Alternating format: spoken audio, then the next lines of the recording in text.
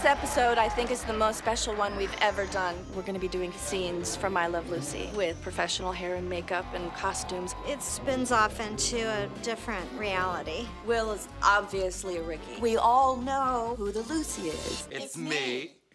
Yeah, that's crazy. I'm Lucy. Ay, ay, ay. We're recreating a bunch of Lucy scenes. Lucy? All three of them get to play Lucy, which means somebody else has to play Fred and Ethel. Do you think money grows on trees?